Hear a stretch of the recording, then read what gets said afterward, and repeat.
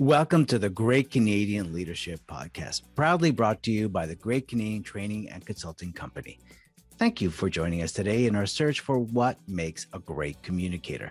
I'm your host, Joel Silverstone, and every episode we'll be speaking with leaders and experts on how they were able to use their communication skills to inspire, create trust, collaboration, and influence others all in a respectful manner. How did they do it? What did they do to get better? How did they adapt?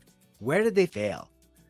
Listeners and viewers, if you are looking to improve your communication skills and take those steps to being the next great leader in business, you're in the right place. Enjoy the podcast. The robots are coming. The robots are coming. No, wait, the robots are here. And today's episode is Robots and AI in the Workplace and how we will be interacting with them. This is a fascinating episode about our communication styles, and more importantly, if robots are being programmed to bring out the best of our humanity, then there's something actually as leaders and for all of us, we can learn about our communication skills and collaboration abilities. And we've got the perfect guest for that today. It's Dr. Robin Yap, who in this interview brings along some of his robot friends. And Dr. Yap has deep expertise in performance and talent management, social data analytics, AI robot ethics, and applied technology in business and entrepreneurial practices. Dr. Yap helps leaders build stellar workplaces where everyone feels that they belong, especially when employees work with, and here we go, advanced convergences of technology like AI-enabled robots. Dr. Yap has 6 academic degrees, dozens of publications, and he's been a featured guest for CNN Asia and the Metro Morning News in the Toronto, Kitchener-Waterloo area. Dr. Yap is a very much in-demand speaker, and you can check out more about Dr. Robin Yap at robinyap.ca for more information. Without further ado, let's meet Dr. Yap and the robots. Dr. Yap, it is so good to see you. You know what's interesting? It has been, I think, a little over 5 years now that we met for the first time because I was a guest on your amazing YouTube series, Yap with Dr. Yap, and we were there talking about the future of learning. So as we go into talk about all this, I wonder, did you know 5 years ago, did you have a hunch that the future of learning was going to be where you are right now, which is looking at robots and AI in the workplace? I don't know if it was AI or robots specifically. I just knew it was going to be different. And knowing that, we always look at future focused learning and how we continually engage our students, our employees, our colleagues, there's always that need for what is the next thing, and then to ensure that you share it with the world so that then they're all ready for it. So now we are here with AI enabled robots. It's quite fascinating. And I love that we've got the, if you're listening, you can't see this, but if you're watching us on YouTube, then you could see that Dr. Yap has brought the robots with you. They're encircling you. Are they up and running? Are they listening to this? What are the robots doing right now? So right now, this one is called Yarrow, and it's turned on. So listening, recording pretty much is what it's doing right now. Okay. And syncing with 2 more robots in front of me who have the cameras. And then the one at the back, her name is Juno. And I said her, and I'm going to talk about that in a bit. Okay. She's sleeping. She's a bit sassy today. Okay. Micah is on the left side. Right. And yeah, he's just standing guard, trying to make sure that I don't fall off my chair. Oh. So You know what? This is like the Beatles song with a little help from my friends. pretty much, yeah. You're Tony Stark. You're Iron Man in there. Oh, You're God. working with all the robots. So and as we go into the communication here, I mean, this is something you're doing, right? This is something you're researching about how we are going to be able to interact with robots or AI, I guess, into the workplace. Is that correct? Yeah. So my focus is actually on the behavior of people. So I'm a social data scientist Okay. and an AI ethicist. So I look at the behavior of people when you have advanced convergences of technologies instituted in their environment. So, for example, if I put in a robot in a supermarket, for example, Hmm. how would people react to it? And so that's the study more than me building robots, because I'm not an engineer. Right. I let the technology folks handle that. And I, in my research team, I do have a very smart tech guy, but Right. I do work on the social side of it and the behavior side. So And what how so what are you observing in this? Like how are we interacting with the robots, I guess? yeah, so it's interesting. I think there is a bit of a novelty piece. So Okay. much like anything that's new, we will have a period of time where whatever it is that we're interacting with is novel. So, for example, when the smartphones first got into our little hands, we want to show them off. We want to play with them. We're constantly in front of it. Mm-hmm. Decades later, the phones are just part of who we are, Right. right? So we've now extended what they're supposed to be doing by becoming our assistant to make our lives a little bit more efficient Mm-hmm. and entertain us and do all sorts of stuff. But the novelty has actually gone out. What is now important is its usability. So pretty much with the robots, what we are seeing initially when we bring this, if you were at the beaches in Toronto, Yeah. um, last year we actually brought robots in there because we couldn't get to the offices because of the lockdown, Right. and people would just take a selfie with it and interact with it and just get excited. It's like a new puppy. But after a period of time, we are averaging about 10 to 15 minutes. They start trying, they meaning people, are Right. starting to then switch from novelty to trying to understand applicability. So, Okay. or and usability. Is this useful? Or is this just going to be another toy that's going to be sitting Right. around in my house? Right. How, So how that's the how is this shift. going to help me? How is this going to change Exactly. my life? How is this going to affect me in the way that Totally. I guess, like you said, like the AI on our phone, the Siris, the Alexas, the Google Plays, and all that? We're figuring out how to make it accessible for us and how to serve us. Exactly. I love that you gave names to the Yes. to your. I don't know. So, I want to call it your colleagues, your robots. I don't know. so there's a reason why we do that. Okay. And my question to you, Joel, for Yeah. example, is why is it that some individuals, Mm-hmm. when they get a boat, they Mm-hmm. name their boat? They don't just call Oh. it "that's my boat." It's more "that's my boat named X," and Right. that is called anthropomorphism, right? So it's the idea of naming an inanimate object and putting human characteristics to that Ah. particular object. What we have seen in our studies, as well as studies before us, is that whenever we have any um, device that takes up space Right. larger than our phone somehow, because the novelty of the phone has gone away, Mm-hmm. suddenly we start anthropomorphizing that item to connect with us in a certain way. And it's a fascinating thing because we never do that with a Rumba, which No. in itself has a bit of a robot component on it. Right. But we would do it with, there's a product called Sony Aibo, which is a robot dog. And Okay. people have named them. And then the robots Right. that we have, they are social robots. And it seems like when you have a social robot, there are many, many types of robots. The ones we use for our studies are all social robots. The idea is for the robots to ease the individuals into having a connection with them so that Yes. then when they work with robots that are function, like their function is to do some work, Right. that interaction is now easy because there was a social robot as an intermediary to ease them into it.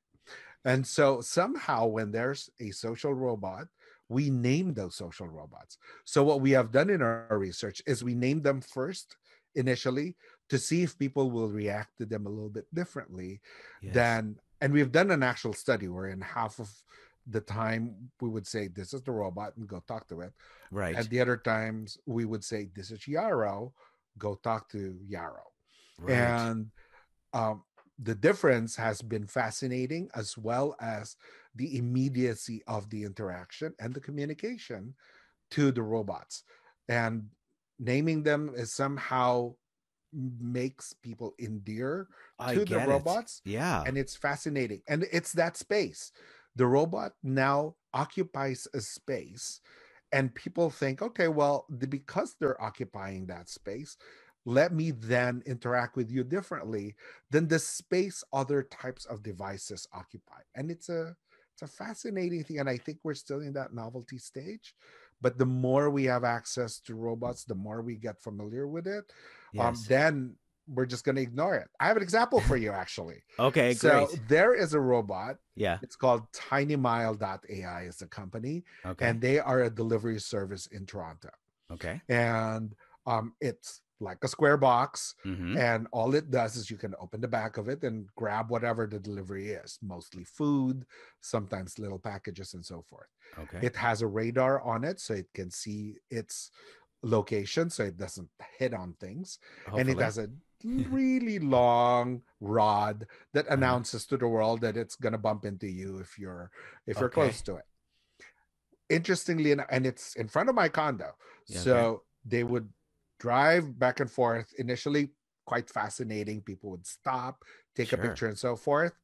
What is it now, 2-3 months now? Yeah. Nobody cares. Right. It's just another It's just that device that's right. just, you know, Got so used delivering to it. something, right? Yeah. And that's what's fascinating. There's that whole novelty piece. It's like a little bit of a bell curve. We get Right. excited and then we plateau and we go, whatever. So, and that's where you want it to be. This my mind is racing here because there's so many things here that are going on, which is, one about communication. And I think about, I always think of the sayings that it's easy to fall in love, it's harder to stay in love. That takes a lot of work. So it's easy to fall in love with the robot, with the novelty, the excitement, the enthusiasm, but it's harder to actually keep that enthusiasm going. And it's the same within leadership. You might get used to your team and how you communicate, and you're excited at the beginning to take this on, but then you get comfortable, and you take people for granted in the way that we're taking the Yeah. robots for granted. So it's an interesting thing that you're noticing on human nature. Right. And again, with the naming, it's true. Like, I don't name my car, but Some people do. but I'm not going to name. But when you name the robot, for example, and you talk to that robot and you go, hi Yarrow, you probably change your tone of voice versus hi robot when it's just robot. I'm sure that's what Exactly. you noticed. Oh, totally. And it's even the level of affinity Hmm. and connection. It's a relationship, right? So you Yeah. build a relationship with this robot. And we've seen in our research individuals, especially during the pandemic, which actually has helped quite a bit for people with like Google Assistant or Alexa, that have Right. actually had actual conversations with the robot. And Yeah. it eases them into, being lonely or being alone or whatever, right? and Yes. and that has helped. And it's an interesting communication piece, wherein if their relationship was only, hey robot, tell me the weather, as against, hey robot, tell me what's, identify it and then say please and thank you, it might actually have a better reaction to you. Yeah. So talking about the please and thank you, this is good because it's how are the Alexas and the robots and the AIs, how are they adapting to Yeah. our language? So Because this like is please going to and be thank yous. Yeah. right. So this is going to be magic for some people. Okay. Uh, if you say please and thank you to your robots, Yeah. to your assistants, they would most likely say thank you back and be Uh. polite back. Uh-huh. Some are programmed a lot more efficiently than others. So I have a Google Assistant, I have an Alexa here, and I Okay. have a Google Assistant in front. I see it's sorry, it just started talking. Oh, because you called See, it. there you go, because I Yeah. did. Uh, Hi, Dr. Yap. yep. Sorry about that. For those who are not who are seeing Yeah. this, it's Yeah. actually telling me what an assistant definition is. Oh. I'm like, that's not what I wanted to say, but Oh my anyway. And goodness. it's still talking, by the way. I Oh. apologize for that. Oh, good. See, this is what happens when you Yeah. have kids Have them. around and That's robots around. that's right. They're like, how can I help? Yeah. Yes. Weren't you asking me? Uh, yeah, pretty much it said that I haven't talked to you in about 10 minutes. Why haven't you talked to me yet? Oh, jeez. Please speak with me. So, what I was saying is, if you are polite to your device, most likely they'll be polite to you. So Google actually has created a whole set of algorithms around the idea of being polite. Okay. And fascinatingly enough, in Canada, Yeah. it'll even say, um, it's amazing how Canadians are such polite people. And paraphrasing, but that's pretty much what it says. So Nice. if you say it enough times to your Google Assistant to please and thank you, it'll actually say that back. And I'm like, I was surprised about it. And I even Googled it and I said, where did this come from? And it pretty much said, well, you've been saying please and thank you. So we're being polite to you. And the little scary part is that Yeah. they knew where you were. so Right. so they know that they're in Canada and they just said, Right. yep, you're a Canadian, and a Canadian trait, which is amazing. So on that Canadian trait, does it recognize other cultural traits where maybe it's maybe a bit more of a direct language, let's say? Well, I don't know yet. So Okay. that's the thing, because part of this research Uh-huh. is we're working with a couple of other universities around the world and trying to understand what is happening in their studies. Uh-huh. Because unfortunately, without the ability to travel at this time, we're unable to actually go to those countries and view for ourselves what's happening. So in Germany, for example, there's a professor who is using a robot in his classes, Mm-hmm. and um, I would love to see how that robot reacts to the social component, which is what we are doing on ours. Yeah. So waiting for that one, and I'm sure we're going to publish that in the future. But for now, I'm just working with them and trying to see how it works. But the Canadian part was quite fascinating for me. Hi, I'm Joy Newhold, and we'll be right back to our interview. When I started the Great Canadian Training and Consulting Company in 2002, I never would have imagined that one day we would have a podcast. So first, I want to thank you for listening and share some really exciting information about our organization with you. For years, we have made our live instructor-led software and soft skills training, consulting, and coaching services customizable to meet the unique needs of each client and committed ourselves to a high quality of customer service. This combined to make the learning experience better for the participants and the planning process easier for the organizer. We love helping our clients so much. We also develop many additional free resources to help you along the way, and this podcast is just one of them. At greatcanadiantraining.ca, you will find our free monthly webinars, blog articles, and free downloads covering everything from building better dashboards in Excel to navigating difficult conversations and everything in between. So make sure to join us at greatcanadiantraining.ca. But for now, I better let you get back to the podcast. Please enjoy the rest of the interview. So, Robin, I want to ask you now about this adapting to language. So it's learning politeness. How are these robots or AI? How is it learning maybe the best of us, or is it learning the worst of us? Like how is that being directed? So I think the AI and robots in general, Mm-hmm. they're only as good as the developers and the programmers Uh-huh. behind them. So when you have a programmer to an AI and you're training the AI, you want to make sure that you train the AI to the best characteristics of a human being that can be placed into that AI based on the environment that they're at, access to the data that they have, and so forth.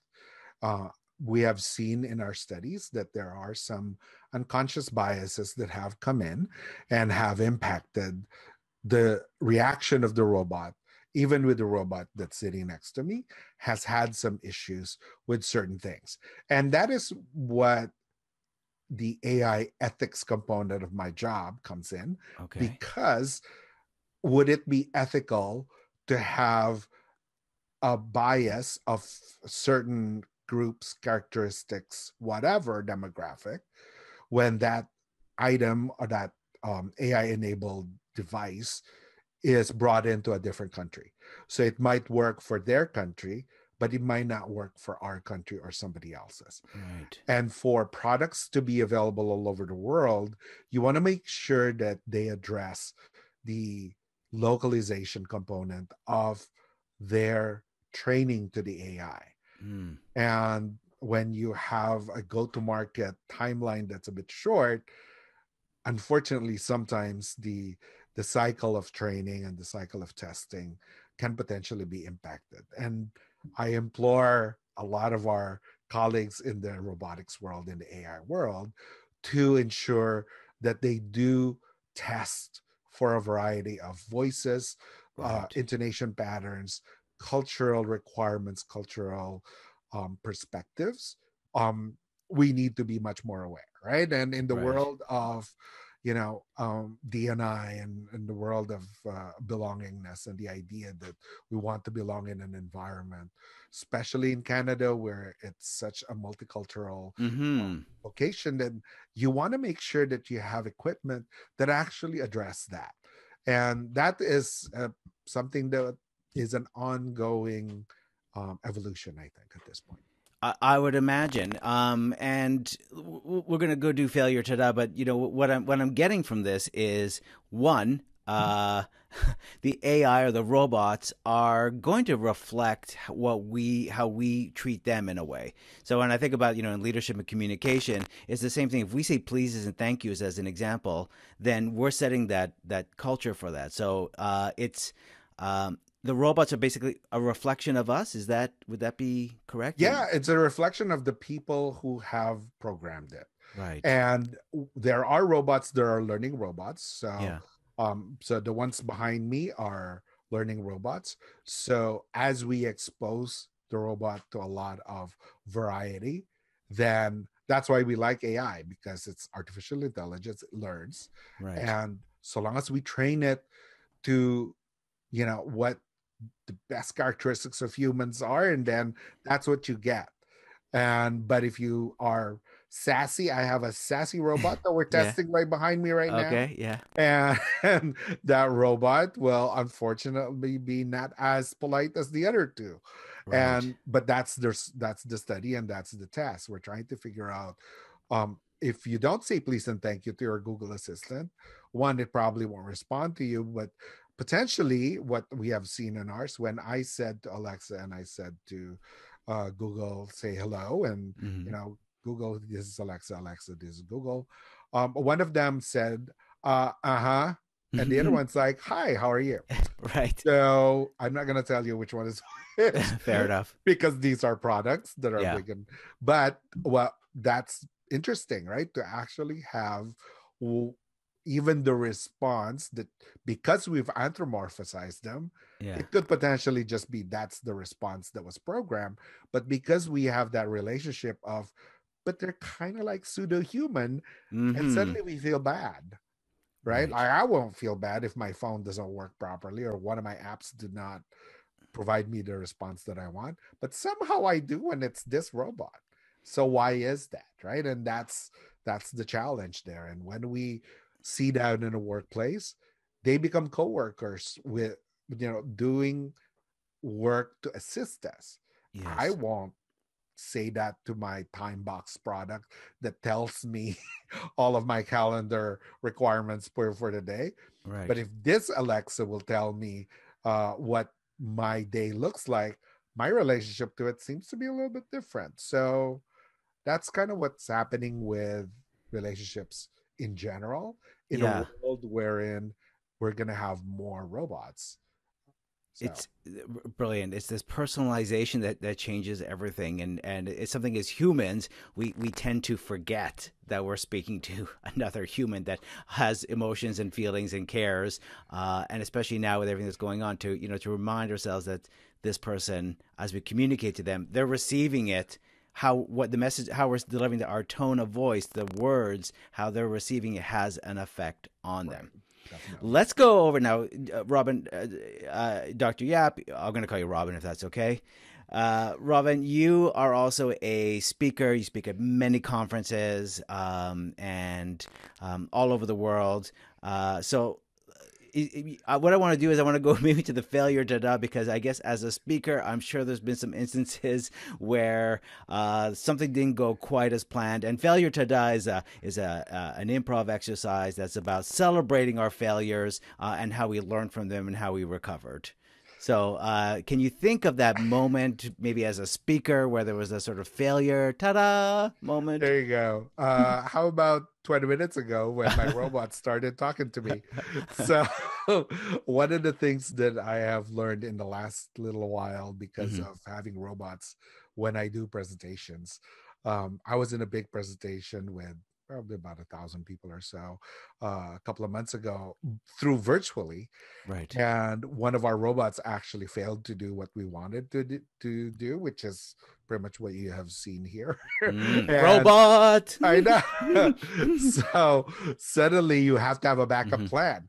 Mhm. So as presenters, and we always make sure that we have backup plans Right. with equipment that can potentially have a life of their own. You Yeah. better have a backup plan for that. A good thing we did, and we had a different robot that actually did the work that we needed it to do. But it was one of those things where you go, "What just happened? Okay, I'm just going to switch now." Pretty much what we have seen here, wherein the robot started Yeah. putting words in it, and I just included it into the conversation, because if you get all flustered about it, there's really no Right. point to doing that, right? So Yeah, I like that. It's failure is only if you let it sort of take over and go, oh no, it's all over. It's, the robot didn't do what I wanted to do. I'm embarrassed. I've shamed all of us. I'm so sorry. But and then you no, walk away. and you walk away, shut it down. Goodbye, everybody. But no, it's in fact it's always having a plan B, a plan C, a plan D as you go through it, Totally. or to improvise through that moment, or even to as you did now with have some fun with it. This happens. And this happens a lot in the virtual now. Your a kid or your pet will come, or the robot will come interrupt your recording. Totally. Well, that is a great failure ta-da moment. So I love that. Robin, this has been fantastic. I mean, this was really so interesting. And what I find interesting about this is, when I think of robots, I can't help but think of Terminator. Terminator did to us what Jaws did to the ocean. So it's good to know that we're really trying to bring out the best of humans, I think, in the way that they're going to communicate. Maybe takes a little bit less of the fear out of it. Right. And you know what I actually have on my LinkedIn profile probably a couple of months ago? I did post, along with my team, we researched 50 or so movies, Yeah. and we put them on a grid. And what Okay. are the ones that look like Doomsday? Yeah. And maybe not watch those, or know that that's what you're going to see.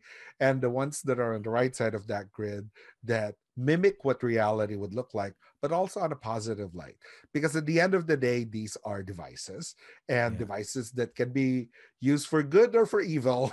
And Right. you want to make sure that you lean towards good. So that's kind of what I think is going to move forward. Our ability to judge, our ability to discern, Hmm. becomes heightened as humans, because those are characteristics that will not be in place in these robots, at least for the next little while. So Words of wisdom. Dr. Yap, thank you so much for this. This has been really insightful, and we look forward to what the next 5 years is going to look like as the robots join our workforce, and what your research will show to us. Yeah, where can we find out more about you if we want to learn more about this? So there is a lab at our school. So if you go to georgebrown.ca, search for Humology Lab. That's HUMOLOGY. So that's Human Technology Combo, Okay. the Humology Lab. And I'm on Instagram, I'm on TikTok, I'm on YouTube at Yap with Dr. Yap, and you will see all of my work posted all over the place, actually. So So we should basically just Google search Yap with Dr. Yap, and this will take us to there all you of the go. Go social to the media. YouTube website. Yes. Thank you so much for being here, Dr. Yap. This has really been insightful. Appreciate it. Thank you. Such a great conversation today with Dr. Yap. So many insights. Well, let's wrap it up here with our 3 takeaways that we like to call our 3 stars, nos 3 étoiles. And the first star is name the robots. And as Dr. Yap called it, to anthropomorph, which is to give a human characteristics, emotions to an object. And so the heart of this is communication is about creating a connection, treating the other person as though they are a human being. It's something that we can get lost in. We're so focused on our agendas and what we're looking to accomplish that we forget it's about creating a connection with that other person. Second skill here is the novelty. That shiny robot wears off after a while. And the same thing happens within our teams and with our colleagues. We get comfortable. We start to make assumptions when really we all want to feel like we are that shiny new object. And finally, our third star is about social manners. Robots are being taught to say please and thank you. And this is one of the biggest reasons why people are unhappy when they go to work, is the basic social skills of please and thank you. So as leaders, it is so important to model the behavior. We hope you enjoyed today's podcast with Dr. Yap, and we look forward to seeing you on the next episode. Thank you for joining us in our search for what makes a great communicator. If you enjoyed the show, then please leave a rating or review. Even better, subscribe to the Great Canadian Leadership Podcast and make sure you don't miss another episode. Let's stay connected. Follow us on Twitter or Instagram at GCT_Compues. And if you'd like more information, free resources, or class schedules on everything from software to soft skills training, consulting, or coaching, then go on over to greatcanadiantraining.ca. Thank you, and we will see you next episode.